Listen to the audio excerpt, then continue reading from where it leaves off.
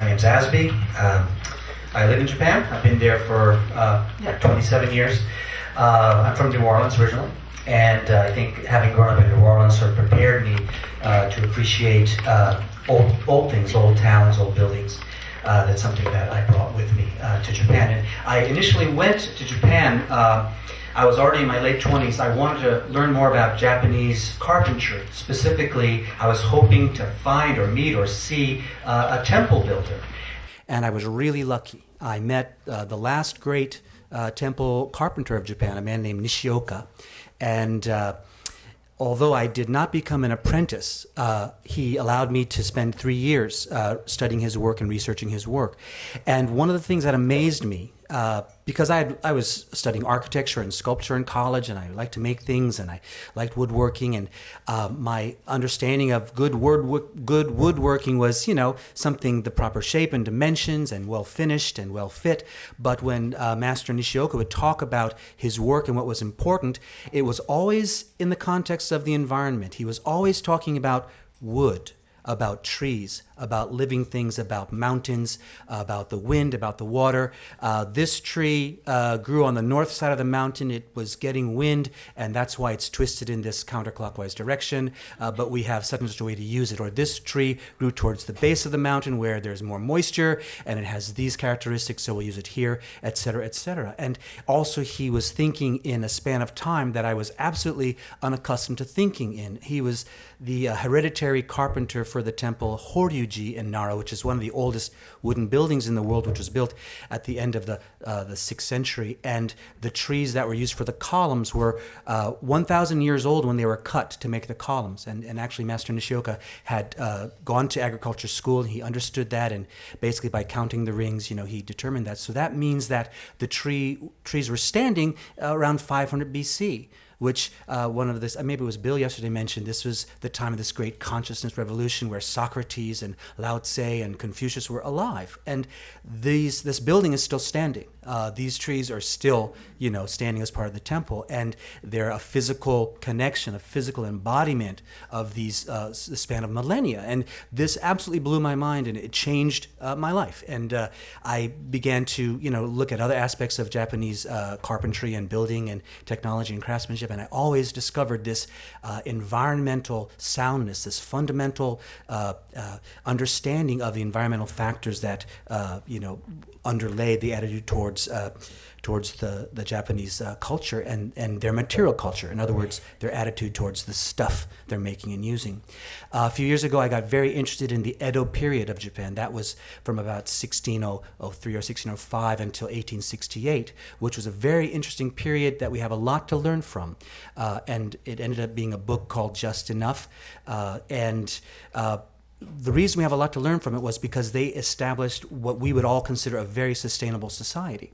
And to talk about, why I think it's applicable to our situation as well, the country was very populous. It had 30 million people. The biggest city, Edo, which became Tokyo, had 1.3, 1.4 million people. 30 million people is about the same population as, say, Poland or Argentina today. These are very large populations, and 1 million, was a large population until the 20th century. And they have very few resources, not a lot of, minerals, not a lot of things at all, and very little arable land. Less than a quarter of the country is suitable for farming. The rest is mountains. And this was very, very difficult for them to support this high population. But it has a good climate for agriculture.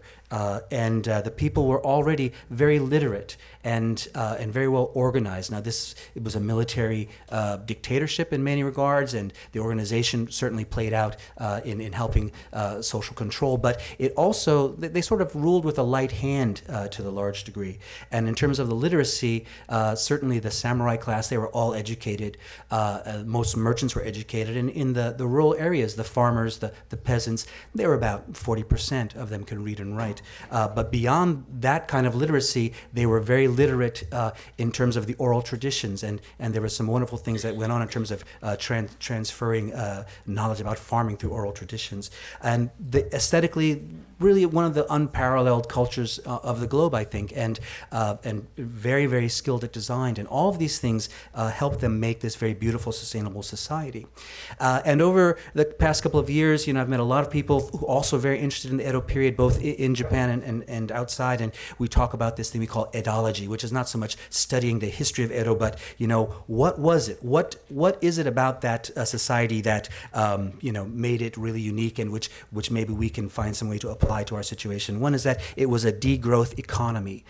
Before this period began, there was 2 centuries of civil war, of overseas expansion. They were fighting wars in Korea, trying to link up with trade with Europe to some degree.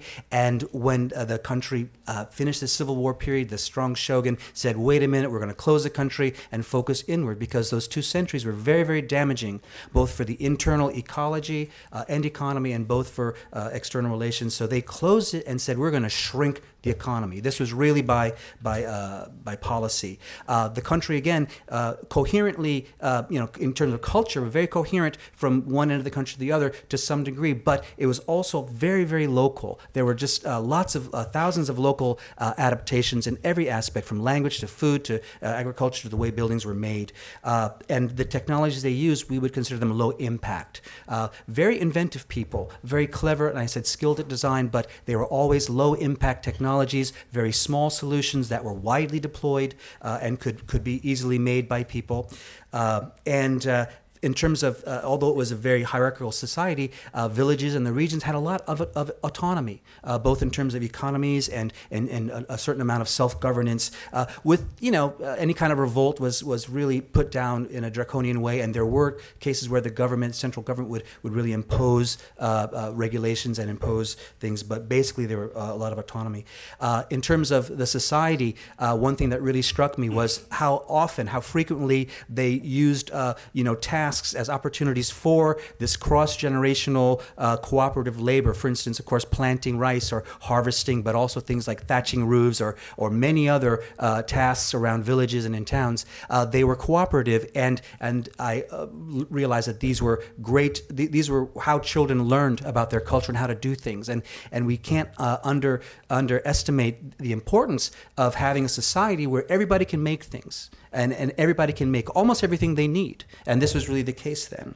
And again, I mentioned they were literate, able to use information, and this was very crucial as they began to deal with environmental problems. In other words, the government would sponsor manuals for farming or for water management, whatever, and these would be published, and these are beautiful things, of course, written with text, but also beautifully illustrated with sort of how-to diagrams, and these would be disseminated. So the people would have a meeting in the village, and maybe the guys who could read, the headman would read it, and they'd pass it around, and everyone would look at the pictures, and they'd get it instantly. Oh, this is the best hoe to use for, radishes, or this is how you make a better arbor for growing your pears. And it was very, very important that they were able to use information that way. And I mentioned the long-term perspective. They were very constantly beginning projects that would take generations to be fulfilled, whether it's growing trees or waterworks or other projects. They assumed that important things would take generations. And all of these things allowed them to be very robust and resilient. And tomorrow in our talk, we'll talk a little bit about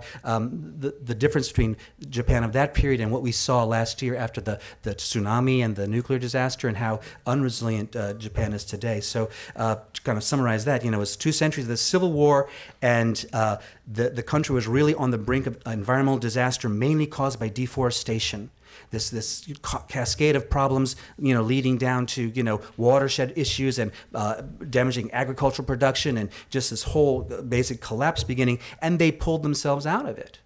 They pulled it off. It took about 2 generations, but they did, and led to 250 years of great, of wonderful sort of a sustainable society. So one of the things that comes to mind about it is, we think of things like water and trees and energy and waste and food as isolated things that we can deal with singularly, one by one. But in fact, of course, they're connected. And I think the Japanese people understood this ultimately. It was kind of, there's a word in Japanese called atarimae, which means, of course, it goes without saying, these things are linked. And there's very many aspects where they're connected. For instance, water and energy. Anytime you want to make hot water, that's using that kind of connection. And if these links are not well understood and managed, you get these catastrophic interactions, this kind of environmental degradation, which Japan was facing, which a lot of our world is facing. But the same points, the same pressure points, the same connections allow us to turn that into a virtuous kind of interaction, a virtuous connection, a virtuous cycle. And that's the problem that we really need to deal with, is how do we flip these connections to make them work in a beneficial way. And one of the things that I think the Japanese did very, very well was what we call multi-form solutions, which is finding a way to come up with a design or an idea or some policy that affects all of these interconnected things at the same time in a positive way. And I just will give one or two short examples. I'm almost out of time, but the forestry problem was, really, really extreme. And they decided to just plant trees, but before they did that, they counted them. They did a tree census. And of course, this is done on a local basis. They're sending just teams of hundreds of people out into the forest to count the trees, to find out what they have. And then they'll know what they need to do. And of course, they would close forests and do other policies like that. And they did things to find ways to transport the logs that wouldn't damage, the forest or the watershed as well. Establish institutions, like I said, multi-generational institutions for monitoring that stuff. For instance, in terms of fuel, in the villages, people were only allowed to use deadwood, to gather deadwood for their fuel.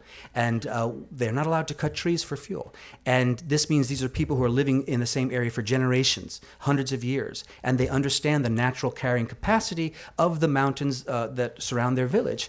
They know how much wood they can expect, and they know how the variation is from year to year. They will not use more fuel than they know will be replenished naturally. Now, that's like, duh, of course, that's how we should do it. And that's the way they did it. It's not like we will try to expand our fuel supply. So if there's someone who wants to establish, say, a pottery or a smithy that uses a lot of fuel, if they don't have the fuel, they're not going to do it. So they'll have to find ways to do things without, using more wood. And things like charcoal are grown from coppices. These are, species of trees that all grow from one rootstock and kind of hardwoods. And they would cut these, and 10 years later, they're ready to cut again. And they would very carefully manage this and monitor this so they wouldn't use too much. And this had played out in terms of their design for things they would use. For instance, cook stoves, what's called the kamado, these clay cook stoves that have different size fireboxes, and they burn anything, and they're very efficient. The pots sort of seal right very carefully onto the firebox itself. So, and these are constantly being innovated and modified.